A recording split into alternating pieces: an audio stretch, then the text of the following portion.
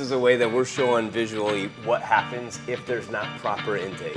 If you're looking at it from above or looking at it at an angle with the light behind it. Look at the Soffit. You can see the holes here, and you can see and this is pretty common. Huh? And you can even see what happens to the NFA. NFA goes way down, and we can cheat and let more air in, and it'll go up faster. It still allows for great airflow. So just so you know, I'm not cheating. So this is how they test vents, right? This is a way that we're showing visually what happens if there's not proper intake.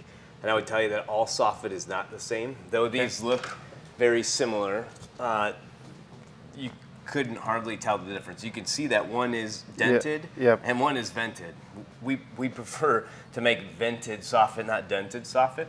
There's guys in the market today. How many, like I've seen, I mean, I guess, most I people, see the difference. So yeah, when do you see a lot of these?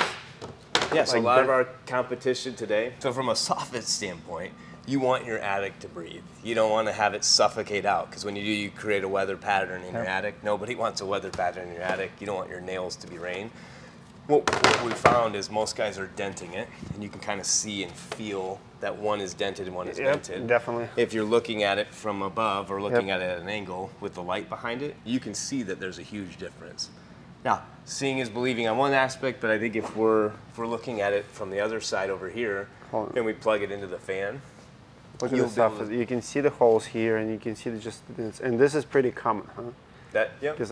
This is cut from we went to a distribution yard, bought pieces, cut them up, and that's just inserted in here today. Wow. Let's see how, and this one is yours. So this is our hidden vent.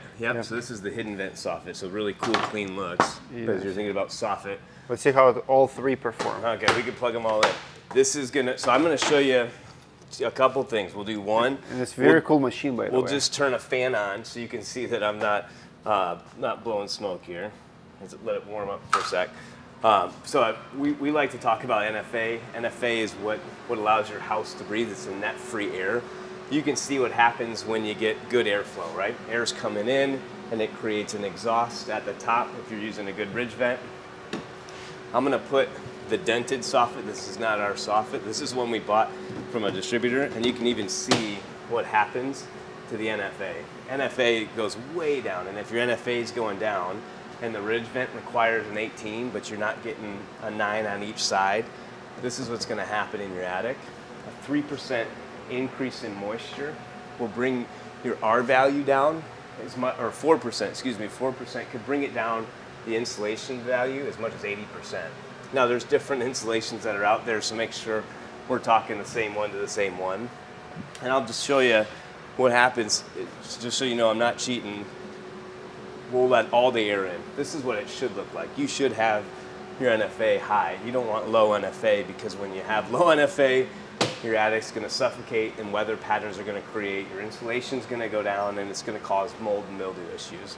So QE's got kind of this, our Soffits are well ventilated. I'll show you kind of how that works here. You can see that ours, it does slow down a little, but it still gets great airflow, right? And you don't want a hot attic in the winter or in the summer when it gets too hot. You don't want it beating up like your water glass does. You want it to kind of flex with what the temperature is outside. I'll show you one other one. This is our hidden vent. So this is not our highest NFA, and you can tell because there's a lot less holes, but it still would allow you to meet code on a 12-inch overhang, which is what we measure. On a 12-inch overhang, when we install, it still holds a high one. I like to turn it off just to kind of show you that, hey, this is a good NFA. It would exceed code for a 12-inch overhang if you're using a ridge vent. That would require an 18 NFA. This one still gets you there, not quite like our other one, our fully vented would, but this allows you to have the same look, or a same ventilation that's needed, but a much cleaner, crisp line and a much better look. And you can see that it's not going up quite as fast, right? And we can cheat and let more air in, and it'll go up faster. It still allows for great airflow. And I think that's where we're real passionate about some of the things that we do here.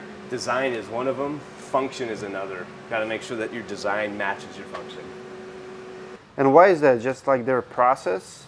Yep, so Yeah, so there's a lot of different ways that you can go. We prefer to make sure that we're getting the most out of every pass. And when your tools get dull, if you don't sharpen them, you get dented soffits, right? And so I think there's ways to cut corners.